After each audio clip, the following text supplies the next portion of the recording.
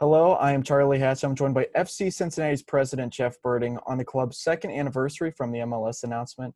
Jeff, is it hard to believe it's already been that much?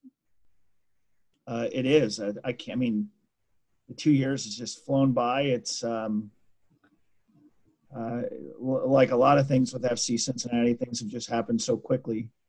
But it's a fun moment to reflect on all that we've accomplished as a club with all of our supporters, as a city, in a pretty short period of time.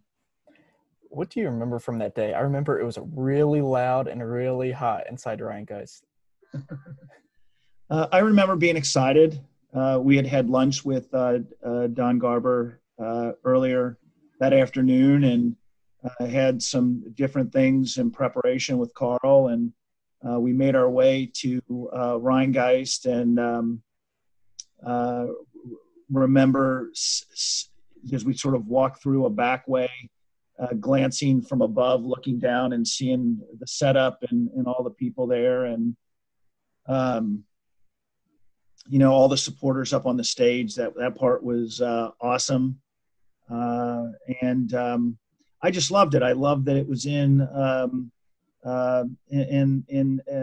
beer hall. I joke that that's sort of epitomizes soccer and epitomizes FC Cincinnati, where you come to have a good time, to talk, to connect.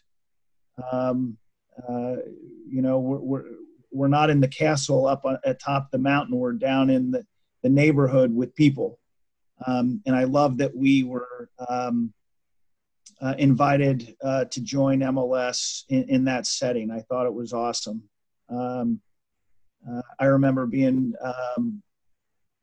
having a special feeling seeing my parents and kids and Lindsay, my siblings, some of whom were there. So on a personal level, it was such a neat moment, and then of course going down to Fountain Square and seeing everyone who couldn't attend at Rheingeist because of the capacity limits, thousands of people being on Fountain Square still maybe 45 minutes after the program at Rheingeist had ended. It was just an awesome, special day. I'm assuming, so the club started, or you started putting it together on a legal pad. I'm assuming this is the house that you started doing that in. Yes. So, what's it like to put together an idea of what you want something to be, and then you're standing on the stage like, oh, we've just completed it, and next year we're going to be in MLS? There's a certain amount of pride, of wonder. I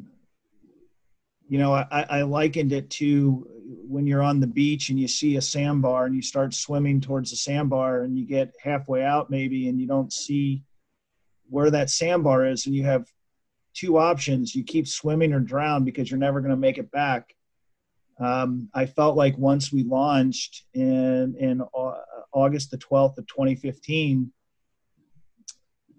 we were going to work real hard. We believed in our plan. We had already hired good people, and we were going to continue to hire good people. And we believed in the organic opportunity that we were unleashing with our supporters and with the city, rise together, and what that meant. But it was relentless work. And so to a certain degree, when you're standing on stage there, I had a feeling of taking a deep breath and exhaling. Maybe it seemed like for the first time in a while. But I don't celebrate the highs so much. I think our people would tell you that. I probably suffer from a belief that it's always on to the next battle, the next project, the next step in our growth. And I'm not saying that that's a good quality, because I think sometimes it's important I need to do a better job of really appreciating what it took to get here. I think I did a little bit of it that day, but I'm confident by the next day. I was thinking 277 days before our first match.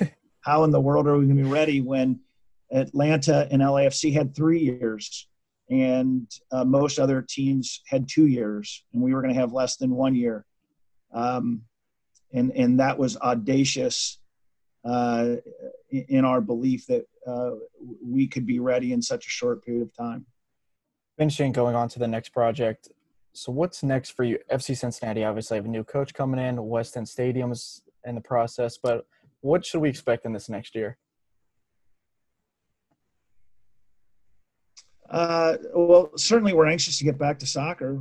We believe in the roster that Gerard has overhauled. And we're real excited to play games anywhere, but certainly back at Nippert. So we're anxious for that, and I do believe at a certain point we're going to continue to progress where that'll be possible. Maybe not in the way of 25 to 30,000, but certainly the opportunity to play in front of our hometown fans.